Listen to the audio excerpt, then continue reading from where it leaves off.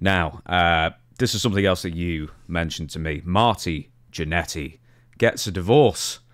So you sent me a link, and your old pal Marty, Party Marty, divorcing his wife of less than 1 month after getting married in Florida, with the wedding being officiated by the wife of Brutus Beefcake, Missy Beefcake. So for all you WSI fans, you'll have probably seen the Greg Valentine thing about Missy Beefcake. Anyway, Marty Jannetty, clearly a Roxette fan, recently posted on Facebook, "It must have been love, but it's over now. Divorce is on the way. Got backstabbed by two of my best friends. One of them lives here. Not much longer, though. P.S. It hurts a little bit, but I'm used to hurting with the ladies. No problem. There's another one waiting." Marty Jannetty gets married, and after a month, they have trouble in paradise, and all of a sudden he's getting divorced. Who would have thunk it? That Marty is something else. So I'm thinking now, and hey, these are the type people that I worked around in the wrestling business. I want to put Marty Jannetty with Ric Flair for one night. You never heard much of them. Let's see who lives. Oh, yeah. I would like to put them together. I wish I had a space machine, a time machine, and you can go back, and all of a sudden, here's Marty Jannetty coming into a bar, and here's Ric Flair coming into the bar, and they meet up, and they have a night out on the town. There's no telling what could have happened, but you never hear too much about their interactions, right? Well, maybe it's one of those things where the universe might implode if both of them spend too much time together. Maybe. But you remember the time, since we're talking about Marty, when he said that he killed a guy in Columbus, Georgia? I'm glad you mentioned that. Yes, I do. Here is the quote. "I never told no one this, even my brother Gino, because Gino would have killed him, and I didn't want my brother gone. Hell, he'd only recently come home from Vietnam."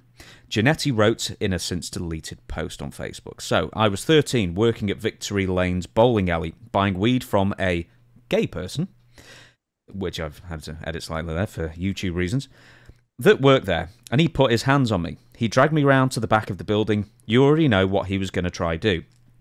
That was the very first time I made a man disappear. They never found him. They should have looked in the Chattahoochee River." Have I said that right, Dutch? Yeah, Chattahoochee. Chattahoochee River. "But Winnie, the girl in these pics," so apparently there's pictures that went with this post, "I likes you so damn much, probably my favourite, but I promised myself way back then nobody would ever hurt me again, that includes you. I loved you, but you hurt me with your effing Jamaican jealousy. You can go your own way. I don't..." Man, that Jamaican jealousy gets you. He did a follow. He did a follow. It would kick your ass. Yeah. Yeah. Yeah. But it got so much attention that the Columbus, Georgia Police Department investigated it, and nobody was found missing around that time. So he finally come back. "Oh, I made it up. I made it up," and he probably did make it up. But again, never let facts get in the way of a good story, because he got a lot of attention. And I'm thinking Marty Jannetty is the likable version of a Ric Flair. Because Marty, it's easy to like him.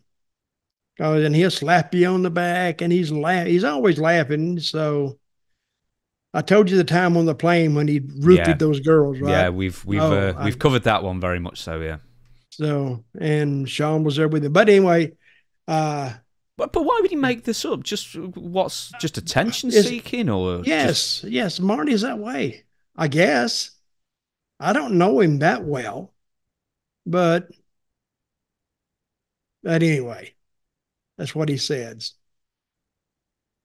What are you looking at? Oh, sorry, my brother just texted me. I was trying not to be rude there. I want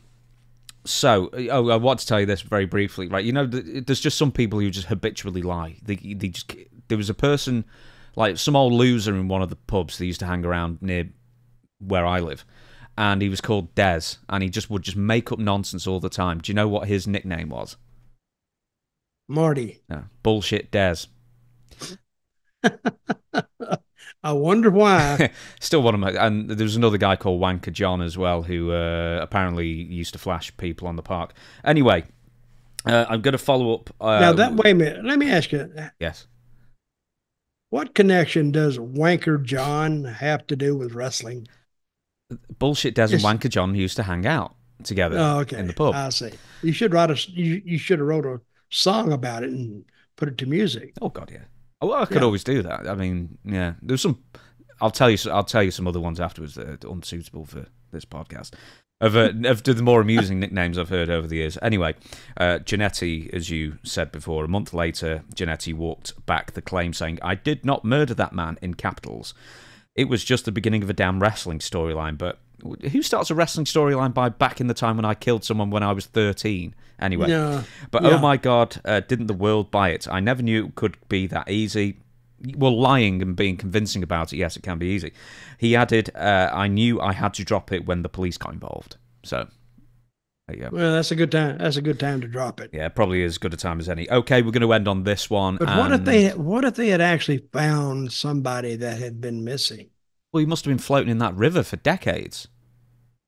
Well, he's gone now, but they didn't. They would have found a body in that river somewhere. Yeah, it would have flowed off into something in 30 odd years. That's a famous river in Georgia.